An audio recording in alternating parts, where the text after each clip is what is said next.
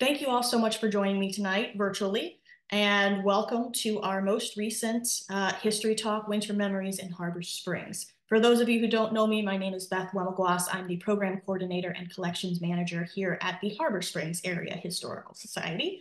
Been with the Historical Society for 10 years now. It was 10 years as of November, which is very exciting. And this is the first time I'm doing this presentation, so you are at the premiere of this Winter Memories presentation, and I hope that you will all enjoy it.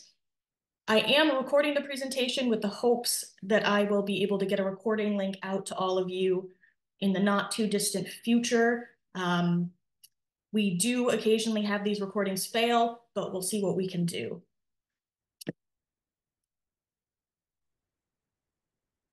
Before we get started, I did want to remind you of two other upcoming events we have yet this week. In 2 days, on Saturday, the 16th, we have our final market of the season, Market at the Museum. This is a holiday market, a joint venture between the Harbor Springs Farmers Market and the Historical Society. We have 13 different vendors who will be at the History Museum on Saturday from 9 to 1. It's fantastic. You can get all of those last minute gifts and stocking stuffers and food that you need for the holidays. So we really encourage you to come out for that. We had almost 300 people at the November market, and we are hoping to have even more at the December market. It is the last farmers market of the year, so we hope to see you Saturday from 9 o'clock to 1. Coming up after that, January 18th, we have another Zoom. It will be me again. So if you would like to join me again, January 18th, it's a Thursday, same time, 7 o'clock, also on Zoom. I will be doing my Restful Resorts presentation. And that is a presentation about my exhibit that we have downstairs here at the History Museum right now, which is running through March. And it is all about the emergence of our resort communities here in Harbor Springs. So that's what's coming next here with the Historical Society. You can find out more about both of these programs on our website, which is just harborspringshistory.org. And again, please follow us on Facebook, on Instagram, on YouTube. All of those places are good places to find out more about our programming and about what we have coming up. All right. And again, if you have any questions, comments, feedback, please feel free to put them down in the chat feature. I'll be watching that as we move through here in case anyone has anything that they would like to share. I would love to hear from you. All right, that's enough of the housekeeping. We can go ahead and get into it. So when I started thinking about this presentation about winter memories in Harbor Springs, I myself am a transplant to Harbor Springs. I've been here in the area about 11 years or so now, 10 with the museum itself. And so some of these traditions I've only experienced recently. And I was curious how far back some of these traditions go. And we're not going to take it all the way back to the ice ages, to the glaciers that formed the Great Lakes, that formed our deep natural harbor, the ski hills. I decided that going back that far would be a little bit too much for this presentation, but we're going to take it back to about the Victorian era. And just a quick reminder as you pop in here that you will be muted throughout the presentation to cut down on background noise, but if you'd like to have your videos on, you are welcome to do that. So this presentation is all about traditions in Harbor Springs, memories in Harbor Springs during the winter season, and I learned so much putting this presentation together, and I'm very excited to share it with you. In these two pictures that you see here, you see a lift at Nugs Knob on the left, and on the right, you see Reuben Hildebrandt and Doug Hill ice fishing in about 1952 out on the harbor. So, our icy past, living in what I would call a naturally conducive climate for this sort of thing. It gets cold up here. People need excursions in the winter. They need something to do. And that is, where we come in. So we are lucky that we have such fantastic winter weather here in Harbor Springs. And people realized that for centuries. Beginning in about, I would say, the 1850s, 1860s, the Victorian era, something became extremely popular. And as you can see from this slide, it was ice skating. You don't really picture Victorians in their beautiful dresses wearing corsets and these longer skirts and fur-trimmed hats ice skating, but they sure did. Roller skating was actually the big craze at the time, but it translated into ice skating in the winter. And you see some of the ladies are actually ice skating on skates. Some are being pushed in these little sleds by their companions, which is pretty adorable. I love this image. Again, the Victorians, that sort of era, which runs from about 1850s through the turn of the century, is when this craze really became popular. And it was a craze. Any place that had even a little inland lake, a pond, a stretch of street that they could ice, there was skating happening. These are some newspaper clippings from our area talking about ice skating in particular, with a lovely lady there on the left demonstrating some ice skates. And I'll just read a couple of them to you. It's a little bit tricky to see them, but I had so much fun doing the research for this presentation and finding these little notes back in our past. So the first one we have from 1882 over here is talking about Henry O'Connor. And Harry O'Connor set up a skating rink. It said it opened last week with an exhibition of ground and lofty tumbling. The hall was plenty large enough to fall down in, and nearly everybody learned by experience. He goes on to say that eventually he wasn't sure that he wanted to, try to go out and ice skate himself, but the editor does say, eventually we girded on a pair of trucks and sailed forth. The result was a surprise and a delight. The surprise was ours, and the delight was all on the part of the spectators. If you read on through that entire article, he eventually falls down and everyone laughs, and it's a good moment. That's 1882, right here, downtown Harbor Springs, Harry O'Connor's skating rink. We don't know exactly where it was, but these other two documents here, this one, Otto Gix, he's fixing up a place on the harbor for a skating rink. So all they did was they went out, they cleared the snow off of the top of the harbor, and it looks like they had the fire engine out yesterday flooding the ice. I'm not sure if they put up some sort of structure or what exactly happened with that. You would think the harbor would be enough ice, but maybe it wasn't quite smooth enough, and so they flooded to make it a nice smooth surface for skating.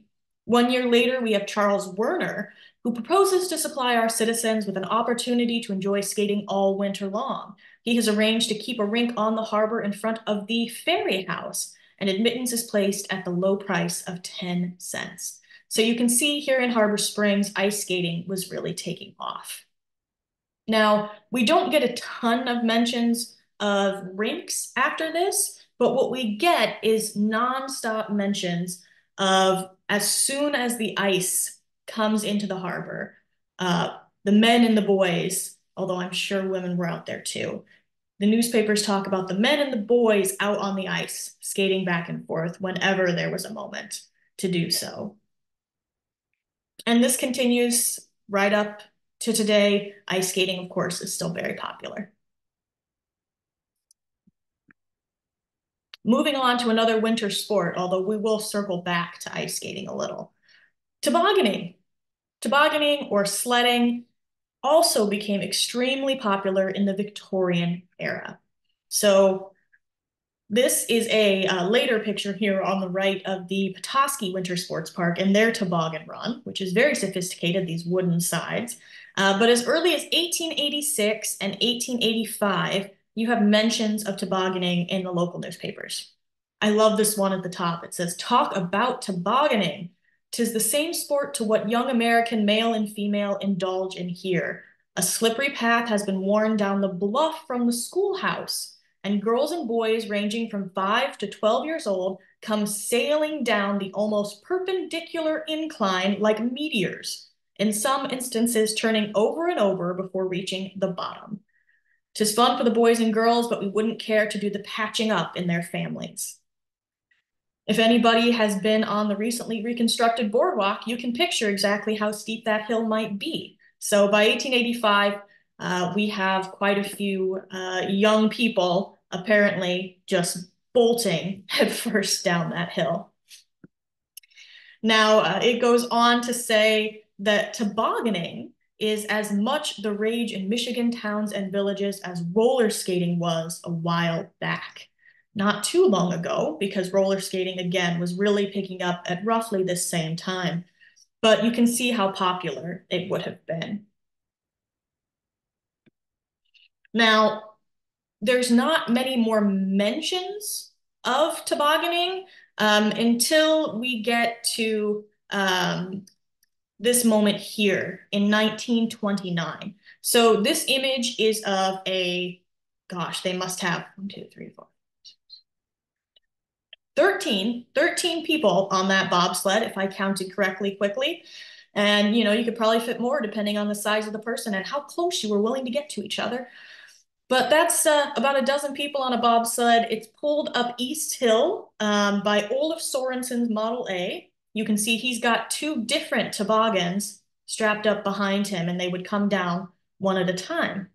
Now, in 1929, East Hill down coming into town was used. They apparently tried to use Judd Hill or Hoyt, but the turns onto 3rd Street was just a little bit too difficult for them to navigate between those sleds.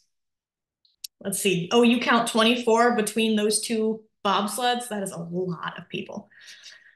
Now, we have a wonderful oral history interview with Joe Jollerette. It was conducted in 1991, and he talks a little bit about sledding during this time period. And he says, so what we did was we started at the top of East Hill, and roughly where the care center is, they took a channel about 4 foot wide on the side of the road, and they iced it clear until it come right down to the corner, right on State Street, they iced it.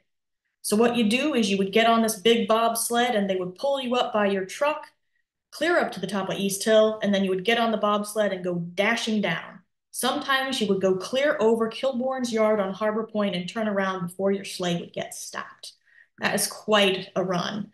Now, to my delight and astonishment, there is video of this from 1929 that I am going to share with you. A collection of film reels was donated to the Little Traverse Museum over in Petoskey, and they had that digitized by Pierpont Productions, who was kind enough to share this footage with me. So let me pull this up and make sure that you can all see this. I have to adjust my screen share just a little, so bear with me here. All right, hopefully you can see that just fine. And I'm going to show you the sledding. Now, there's no sound in this reel, but it's ski joring and coasting on Main Street. If you don't know what ski joring is, it is this. You get a rope, you attach it to the back of a horse or a car, and you ski behind it. This is Main Street. You can actually see the courthouse right on the right here. And they are absolutely flying. And you can begin to see the channel on the right-hand side of the road that they would have slid down. So this, I just have to pause it quickly so you can really get an idea. This is those 24 people on the sled in the image that we saw a moment ago. And it blew me away to be able to see those people in both that picture and then in this as well. So they go up the hill, being pulled by Olaf Sorensen's Model A. And then in the next little bit, we see them coming down East Hill. They're just a little tiny speck back there at the moment, but they are going to come sailing right past. Again, you can see that they sort of have a track or a trench there on the side.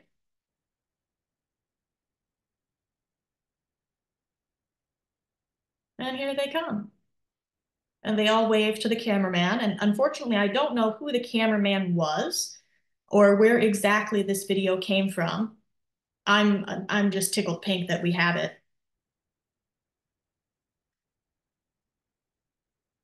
All right, here they come again.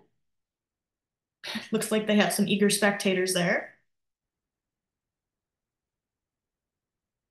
In this same oral history interview that we had with Joe Joliret, he mentioned that if they wanted to turn these bobsleds, the only way to do it was for everybody to lean to one side at the same time. And so the person in the front was called the driver. He was in charge of sort of steering and telling people, turn or left. And you can see here, they've made it all the way down. They're going past State Street.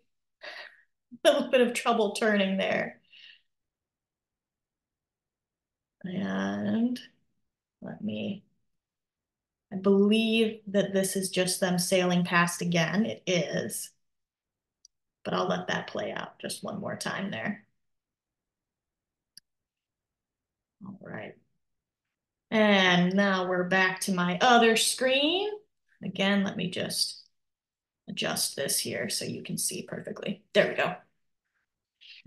We're going to come back to that footage because there's a couple other images in it that I want to share with you.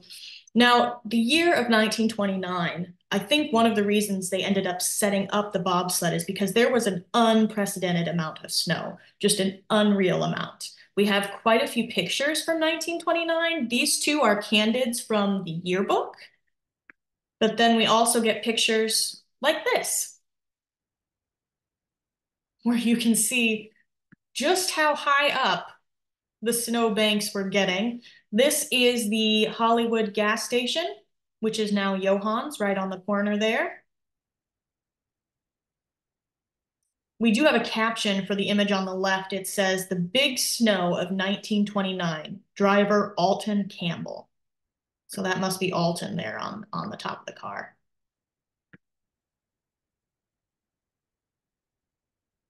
Now, I'm gonna briefly take you back here to this video. Thank you for bearing with me through the screen changes here. Because this is still 1929 and they are ski joring again, but they're doing it on the harbor behind cars. And this just seems so dangerous. You can see someone wiped out on the left there. And these cars are just zooming right on by, and there's the skier right behind it. They certainly look happy enough. Now this, again, is that exact picture. That's Alton Campbell showing you the snowdrifts there in the big snow of 1929. And this is them attempting to clear that snowdrift in 1929.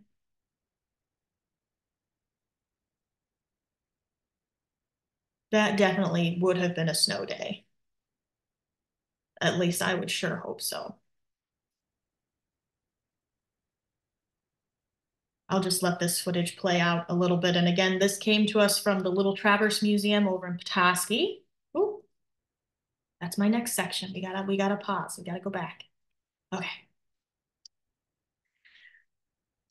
So those were the first sort of round of tobogganing down East Hill in 1929. Now, there's a few years of quiet, and we don't hear of really people bobsledding much. I couldn't find anything in the newspapers again until about 1935.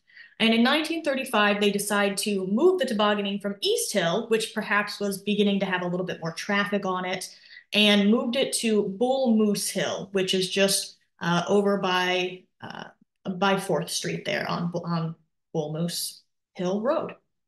Now, you can see here they are making quite a big deal about it.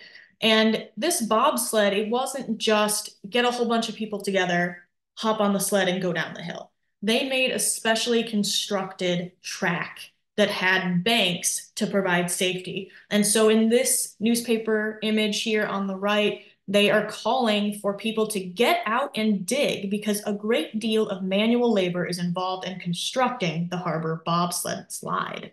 They called them slides at the time. The first fairly warm day will have Bob Armstrong and Mark Graham. They want as many men as they can spare the time to come and help with the preliminary icing of the slide. So not only do you have to plow the road to make, a track, you then have to build up the banks on either side to keep the bobsled in the slide. You have to ice it to get a nice smooth run. And the city actually came out and agreed to light the slide as well. And so this was a fairly big production. And it's not much of a surprise to me that though it was extremely popular, it it didn't always happen. Sometimes there just was not enough labor to make it happen. But you can see a couple of years here in a row, it does end up being a very popular event. Here in 1935, we have over 100 people enjoying the first night of thrills on Bull Moose Hill. And it talks about there are 5 bobsleds that were kept in operation. They're manned by capable drivers. And so you don't just get to go down on your own. This was also an adults only sort of slide. Children weren't permitted because there was quite an element of danger to this quick iced bobsled. And the track ran straight down State Street. It came down for quite a ways. Now, at this time, there was a Harbor Springs Winter Sports Club. And in 1937, let me see. Yeah, 1937, the club had Howard Armstrong as the president, Leo Cassidy as the treasurer, and Reverend Ralph Young as the secretary. Now, eventually, the sort of Winter Sports Club managed to get a little bit of a sports park together, but it was less of a park and more of a farm that they could go out to. It was to the west of town off of Ridge Road. And residents could go there, they could sled, skate, have some other official, fun winter sports, but it wasn't really an official winter sports park like Petoskey had at this time. And so the club eventually ended up going to Petoskey and using their sled over there.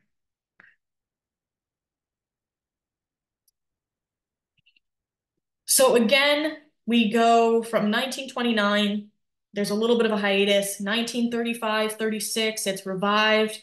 But again, after a couple of years, it dies off. Finally, again in 1948, the tradition is revived again. This time it is A.J. Zuber who plans these efforts. He is, as it says in this newspaper article, a former bobsled driver. And they propose a revival of the Bull Moose Hill slide tunnel to city council, and it is approved. So again, the city agrees to light the hill, and they make plans for a work bee to get people out there to build the slide. The club spokesman said that safety will be the first consideration in building and operating the slide, and only experienced drivers will operate the huge bobsleds.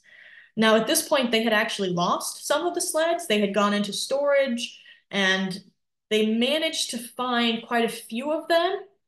The run will be located over the same course used in the late 1930s. So this is again still on Bull Moose Hill, starting at the Harbor Point Golf Course and heading down 131. It's a 1-mile course. They mentioned that several of the old bobsleds have been located. They're reconditioned, they're inspected, and they're put back on the run.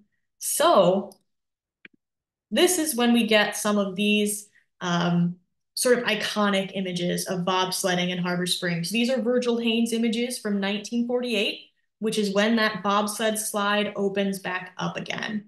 Unfortunately, I don't have video, but we do have a couple of these really charming pictures.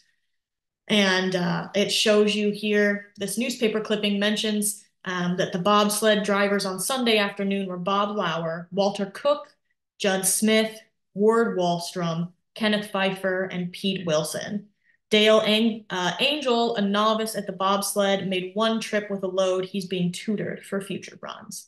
So this again was extremely popular. It was held usually a couple of times a week in the evenings. Again, adult only. You can see in this picture on the left the width of the slide, and it looks like it doesn't really have banks. It doesn't look like that big of a detail, but this is the top of the hill. And as it's coming down, you can begin to see here that the hill is getting steeper and the banks are getting higher in order to keep everyone in there and together. And as far as we know, there were no serious accidents that occurred on these bobsleds, which surprises me a little bit. Apparently, occasionally, they would, take a tumble into the banks, but no one was ever seriously hurt. I think this is something we should probably bring back. I think it's fantastic. And I don't go into it here, but of course, eventually Harbor Springs does get a winter sports park in Kiwanis Park in 1973. The Kiwanis Club begins that project. There was for a time a skating rink behind the high school, an ice skating rink that they operated whenever they could. And, today we have, other places that we can sled, but gosh, doesn't this just look fun and slightly irresponsible? All right, moving on from tobogganing to another popular winter sport, ice boating. Now, again, I said ice skating was popular, but one of the things that grew out of ice skating was that they would have sail skaters. And the sail skaters was literally just a person on a pair of ice skates holding basically a kite, a homemade sail, and gliding around the lake that way. And eventually, of course, this grew into boating itself. And ice boating again, it became popular in the late Victorian era, around the turn of the century, and was a very popular sport, and it remains extremely popular today, although the ice boats of today, as we'll see in a second, don't really look like this anymore. These are two very early ice boats. This is the Slow Poke over here, and this is our harbor. We can tell that, well, I can tell just by looking at it. But behind them here, there's a dock, and this is the Little Traverse Ferry dock. You can almost see the roof of the ferry building back there. So this is about turn of the century, maybe by maybe 1910 or so. And then up here we have the Bluebird, which is another Harbor Springs ice boat. And these were just two, oops, sorry about that, two of the ice boats that we had on the harbor. There were many, many more of them. Okay, so that lovely video from 1929 has people ice boating. Again, this video is just a treasure trove. So I am going to go ahead and play you a little bit of this. This is, again, a little bit later. I think it's still 1929, definitely maybe 1920s. You can see the boats are very similar to what they were, 15 years earlier. And here they are just having a grand old time. Pretty neat turns, actually. And there is a brief clip of someone, there we go, on ice skates with a sail of their own. And I believe this is up around the Petoskey State Park where they're at right now. There's that gentleman holding onto his sail and just skating away like windsurfers. All right. Again, sorry about that. Let me just readjust my slideshow here. There we go. So again, ice boating was extremely popular. It was a fun way to enjoy the ice that included ice skating, and it was used as a form of transportation to get from Petoskey to Harbor Springs or up around to Cross Village, but not particularly seriously. Obviously, you can't take large loads of goods or things like that across on an ice boat. So These are a few other images of ice boating in the harbor, obviously from much later. These images we have here on the right are from about the 1950s, 60s. And this image over here is from a magazine in 1975. And ice boating, again, has continued to be very popular. We actually have an article about ice boating in one of our Northern Origins journals, so you might have seen that. In the 1960s, there were briefly organized races in Harbor Springs, ice boat races. Although it seems that the only person who actually owned an ice boat at the time was our own Dave Irish, and that he was the one sort of sponsoring these boat races. Now, ice wasn't just something that was used for recreation. The ice in our harbor was also an extremely important commodity. So for decades, the residents of Harbor Springs and people everywhere else had to get by without refrigerators, which weren't invented for home use until around 1913. And even then, well into the 1930s, people without reliable electricity or who couldn't afford an electric ice box used just plain old ice boxes in their house. Now, this is an early image of ice harvesting. This is what I believe this is the Knickerbocker Ice Company, and it's from around the turn of the century, maybe 1899, 1900 in there. Now, the Knickerbocker Ice Company was actually from um, uh, Cleveland and later sort of the Grand Rapids area, but from Cleveland. And what they did is down in the lower area of the state, the southern part of Michigan, the ice didn't freeze thick enough for them to harvest. And so they actually set up shop in northern Michigan. Now, when you harvest ice, you can see this warehouse here is just one of these basically very hastily constructed ice houses. And the ice houses, so let me go back one slide. You can see the beginnings of it here in the background and this conveyor that they're using to haul ice blocks up to the top of it. So this is one of the, again, very sort of hastily made structures. And this is the other side of it where you can see them stacking the blocks of ice. So what you do is you stack these ice blocks, obviously very high, and you cover the top in either straw or sawdust. And that insulates it and keeps it from thawing, basically, well into the summer. And so starting in about April, May, they would begin shipping this primarily to Cleveland by rail. You can see here two newspaper articles on the side. These are from 1890 from the Daily Resorter newspaper. And it says the Knickerbocker Ice Company of Cleveland is taking about 25 carloads of ice per day out of their ice houses here. And that is not 1/3 of the Harbor Springs ice that has been removed. Now, 25 carloads, that is a train car, not the cars that we would think of them. Again, this is 1890. 25 train cars of ice every single day going to Cleveland. You also later have another mention that the recently developed industries in Harbor Springs include ice houses, placed here last winter in response to the call for that article of necessity and because of the unequaled purity of the product. So Harbor Springs, of course, is named after our deep natural harbor and the artesian wells or springs that we have in this area. And so the water was thought of as especially pure, which makes especially pure ice. So not only are we lucky enough that our ice freezes to the appropriate thickness up here in northern Michigan, but our ice was apparently especially tasty. Now, this industry supported dozens, if not hundreds of workers for, the several weeks that they harvested ice.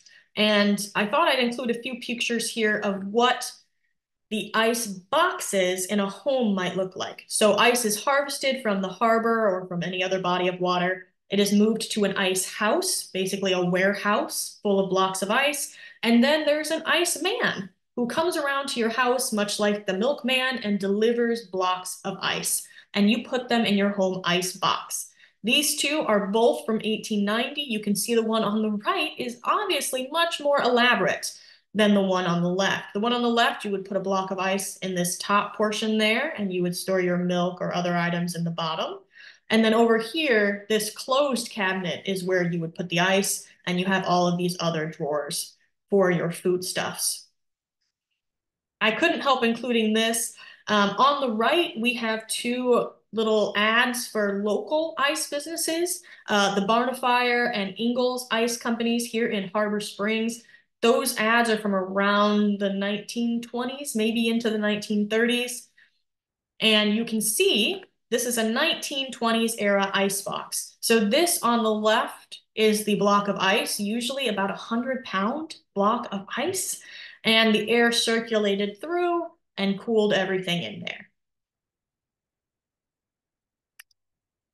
And I found this diagram on the left, which cracks me up. It is from the United States Department of Agriculture telling you not to wrap your ice.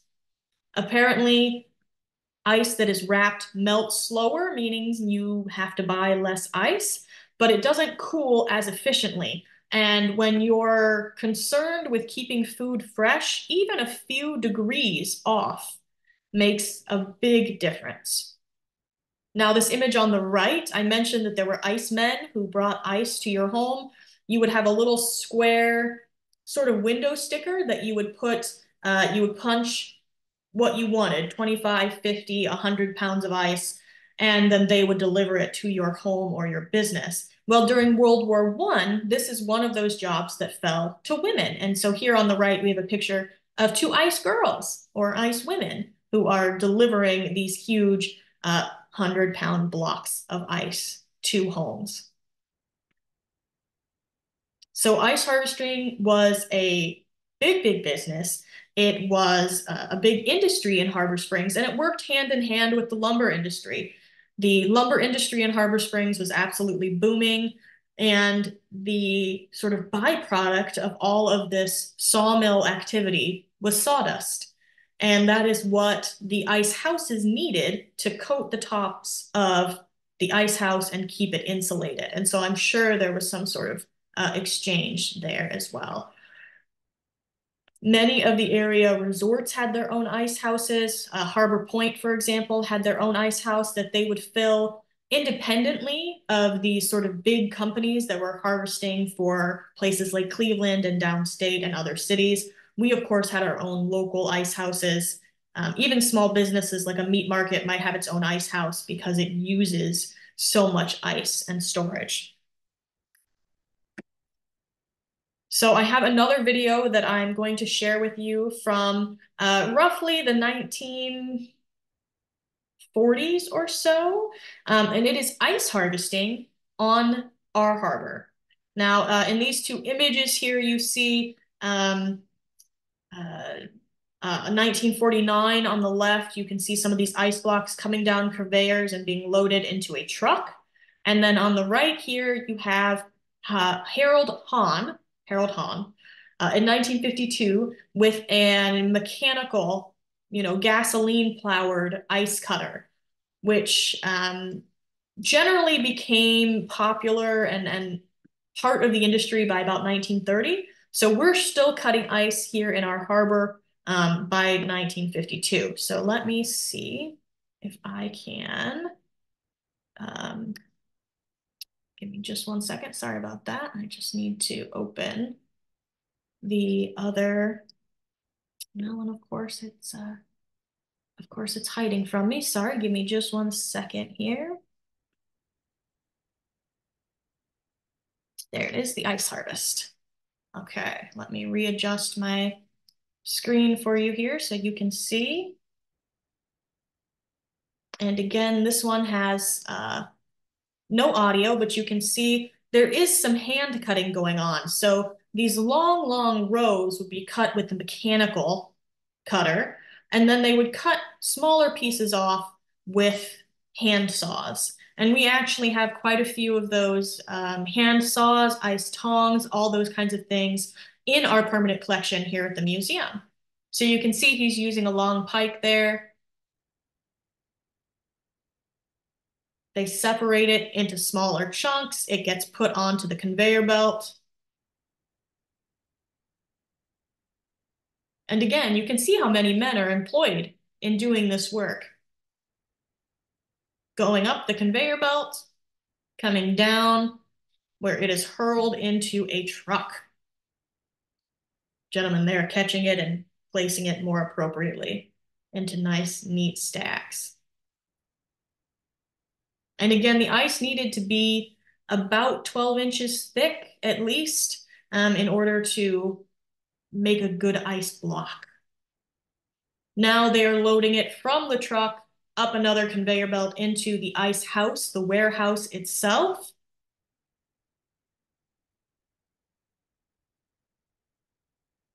And as they come in, they're just lining up the ice, filling that entire warehouse.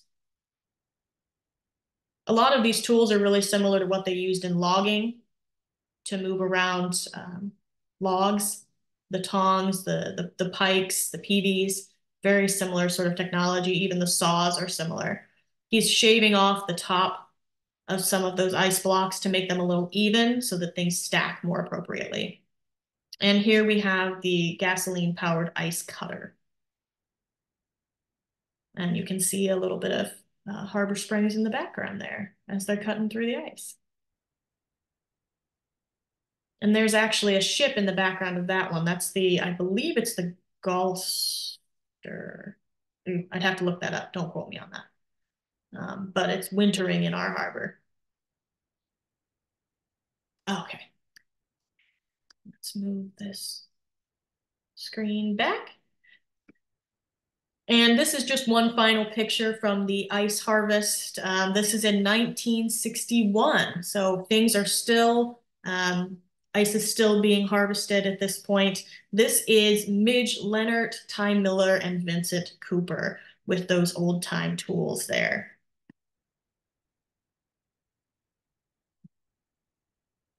Now, finally, one of the other things that you do on the ice is you fish. So you're not just cutting holes in the ice to harvest the ice. Sometimes you're cutting holes in the ice so that you can go fishing. This is a postcard from, I believe, the 1940s showing a northern Michigan ice village, which is Harbor Springs. You can see Harbor Point in the background a little bit there. Ice fishing, of course, has been popular for hundreds, if not thousands of years. The local Native American populations were doing ice fishing long before Europeans came here, and it's still a tradition continued to this day. And you can see even the newspapers, of course, mention that how important this is. So you can see here, 1915, we have a newspaper clipping that mentions quite a number of unemployed people in Petoskey and a number of others who enjoy the sport have either erected their fish shanties or are getting ready to do so in preparation for the annual ice fishing campaign on Little Traverse Bay. Later on in 1932, you have another little article here that really drives home that not only is this a sport, but it is needed sustenance, it is an important food source, and it is also an important job and income. Like it mentions here, the unemployed of Petoskey and others, day laborers, are interested in this type of work. So in this article in 1932, it's mentioning ice fishing is a past art at Cross Village this winter. The ice lid has not shut down on the rolling waves of Sturgeon Bay, where other winters this watery expanse, frozen over, presented all the aspects of a great level snowfield covered with fishing activity of many descriptions. They go on to mention that the lines and spears of which the Odawa are so adept still hang in tangles of last year's cobwebs. King Winter, usually so dependable, has failed this winter in providing a much-loved sport and for many a needed occupation. And so, again, ice fishing was not just a sport, it was essential. And one of those traditions that has continued on. Now, some people just simply put up what amounts to a tent or a tarp on the water, anything to block the wind and keep you a little bit warm. But ice shanties themselves are generally made of these lightweight materials so that they're easy to transport. You can drag them out on the ice either pulling them yourself, or if the ice is thick enough, you could drive out onto the ice. Here we have a few fantastic pictures from the 1950s. This is Leslie Helping and his son Donald in February 52. And on the right, we had a contingent of ladies from Chicago. I believe they were ski champions of some sort, and they are pictured with Floyd Hoover, Steve Graham, Lloyd Taylor, and Harold Hahn of the Chamber of Commerce in 1957, out on the ice for one of the first times. And being one of the first people to get your fish shanty out on the water was considered quite the accomplishment. Ice fishing doesn't seem to be as popular now, but it used to be that you would look out on the harbor and there would be 100 ice shanties on just our little section of Little Traverse Bay. And of course, they were doing this all around the inland lakes and the Great Lakes. Over by Charlevoix, it was called Smeltania because they were catching so many smelt up there. And so this was a very popular pastime.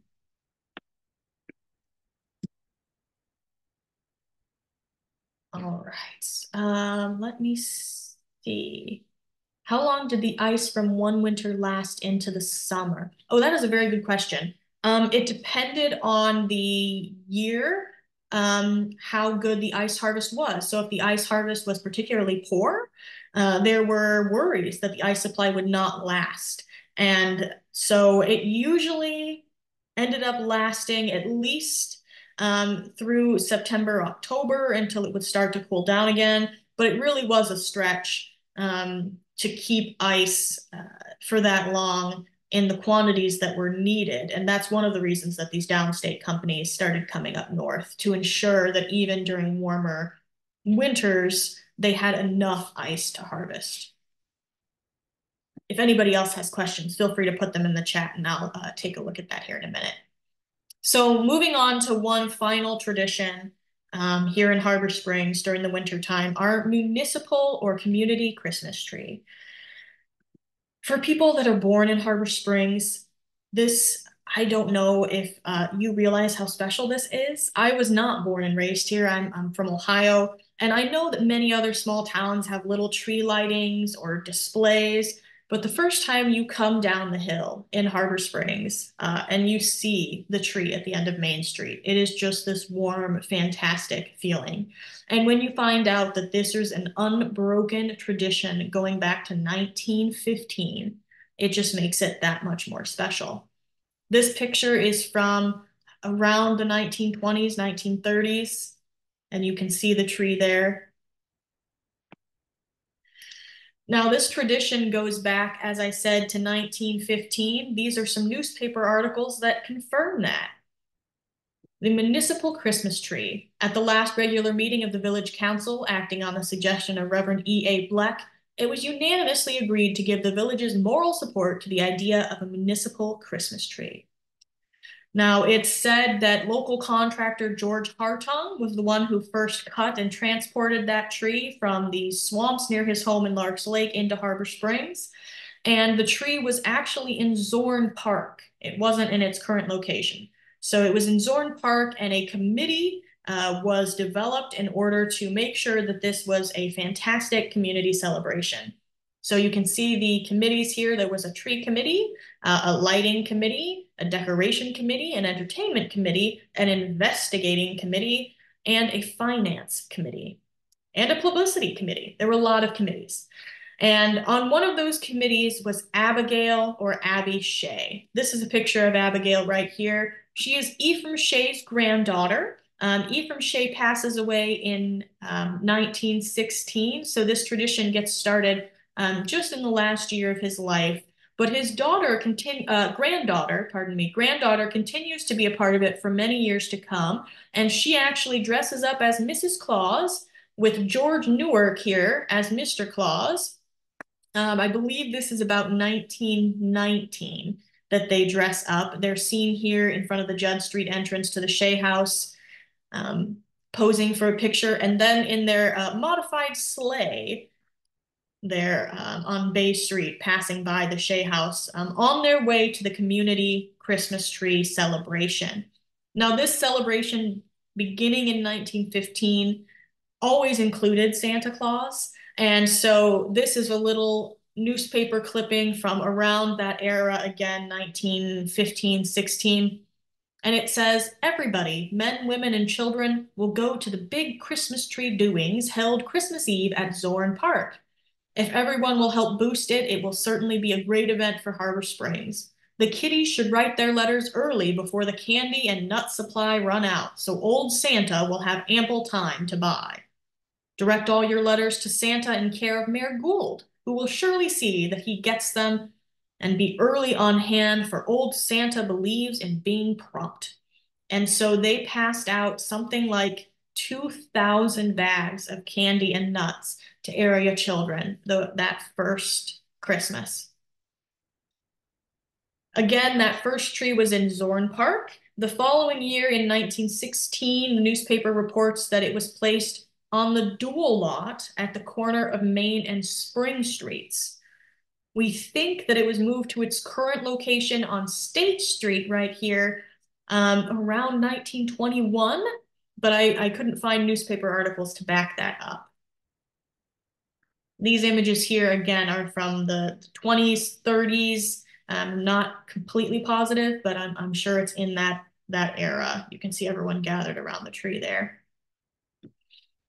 Now, in the early years, you can kind of see it here. There's a cable holding the top of this tree to the Stein building there, which is now houses Visions and Elizabeth Blair Fine Pearls. And we have the Holy Childhood Church there, and Johann's is on the corner just to place you. And this is looking the other direction, of course. The bottom of the tree was supported by railroad ties, and the top of the tree was supported by guide wires and cables. Now, this was not always particularly effective, and the tree fell frequently enough that the city of Harbor Springs decided to come up with a better solution.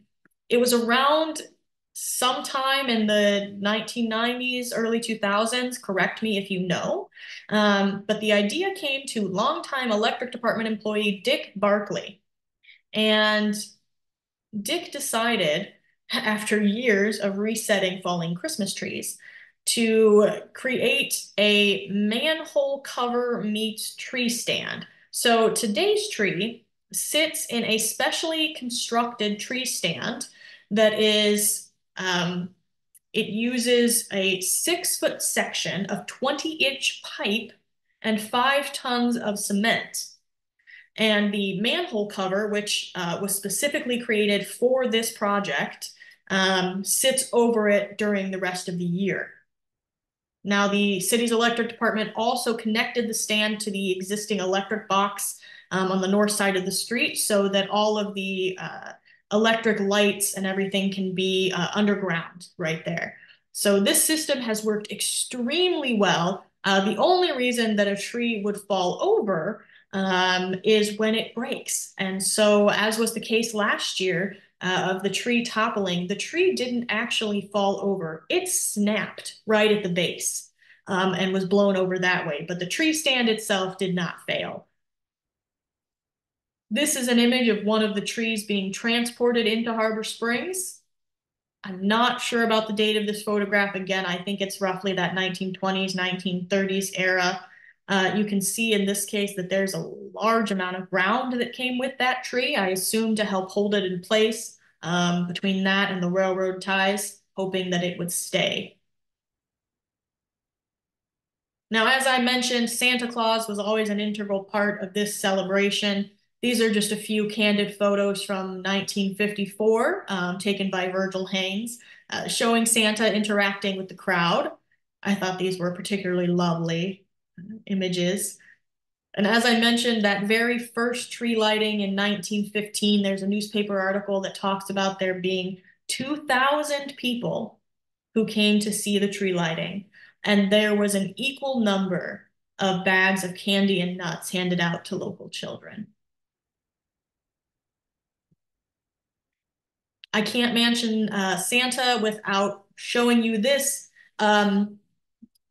slightly hideous, well-worn costume. This is from the 1930s, and it was made by Dorothy Holiday very appropriate last name, for her husband, John Holiday, who wore it and was Santa in the 1930s. Um, it includes 7 pieces. It's the pants, a pair of gloves, a hat, 2 fake beards, a wig, and then the coat itself. You can see the gloves and the second fake beard over here, which also doubles as a face warmer. The newspaper article in the center there just mentions that the Harbor Springs men are assisting Santa around town, visiting all the rural schools of the district with candy. And it's the Elks Club that is helping them do this. And it also mentions in person here, it mentions John Holiday and Joe Jolorette as being part of those efforts.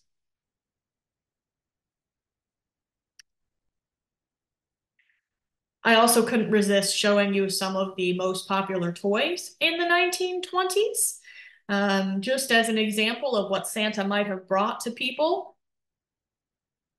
Some of these things I didn't realize were quite this old, but in the 1920s we have Raggedy Ann making an appearance alongside her storybook for the first time. Teddy bears remain extremely popular.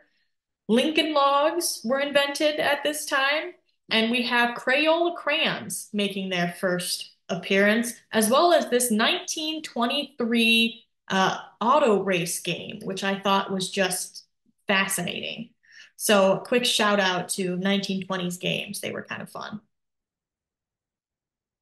And again, I can't mention Santa Claus and this tradition without bringing up Ephraim Shea, or as he was known in 1914, Santa Shea. So let me just read you very briefly. Ephraim Shea was a obviously well-known person in our town. I've done several lectures about Ephraim Shea. I encourage you to go watch those on our YouTube page. But adding to his list, his long list of accomplishments, is a very generous act. So in 1914, just a few years before his death, the Petoskey Evening newspaper reports, and this is in roughly January, E. Shea has always been a friend of Harbor Springs boys and girls, but he has never made them quite so happy as he has this last winter, since he undertook the remarkable task of building bobsleighs and sled cutters for all the girls and boys that should call at his office and ask for them. The article goes on to call Shea a veritable St. Nicholas, and it notes that his machine shop has been transformed into a toy factory while the orders are filled. Eventually, by the end of that year and into 1915, Ephraim Shea finishes more than 460 sleds for local children. These are 2 of the sleds that he created. We have them in our collection here at the Historical Society. This one on the top was actually just donated a few years ago by the granddaughter of the young boy who received it as a gift in 1914 from Ephraim Shea.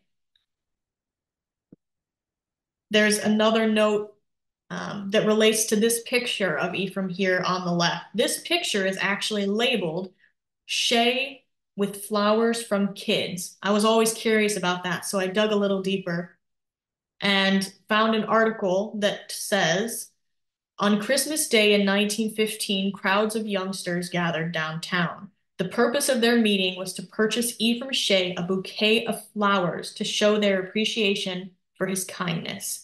Each of the children was allowed to contribute a penny from each person so that everyone could contribute to the flowers. And it goes on to say that the children paraded down Main Street with their flowers. They're all very proud, and they present them to Mr. Shea with a little speech. Needless to say, the gift was highly appreciated. So much so, of course, that he takes a picture by his house with the flowers that the children got him.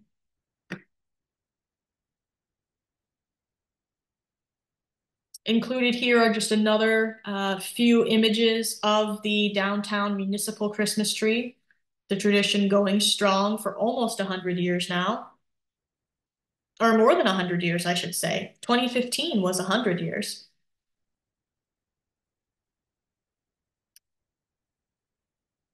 A few more recent images. These are from the 1980s and 90s.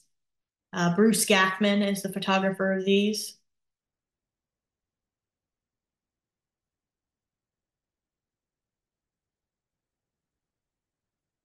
And with that, we have gone officially for an hour. And so I am going to close there. I want to say thank you so much for joining me. As I mentioned, I had so much fun researching this and putting together these slides and these images. If you have any questions or comments, I would love to see them in the chat. I'm going to give you a minute to type some of those questions if you have any questions or comments. But wait, there's more.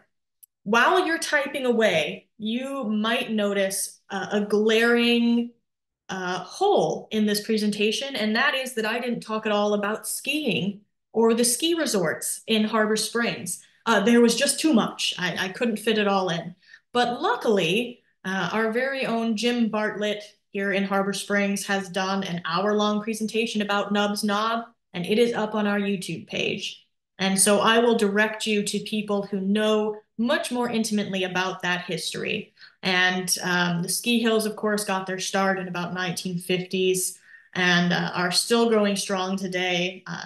But if you would like to learn more about those again, please visit our YouTube page. We have many, many presentations there about all different aspects of Harbor Springs history. We have one about logging in the winter in northern Michigan. We have one about the Great Lakes icebreakers called Operation Taconite that, of course, is sort of winter themed, and the presentation about Nub's Knob as well. So go to YouTube, Google the Harbor Springs Area Historical Society, and we will pop right up.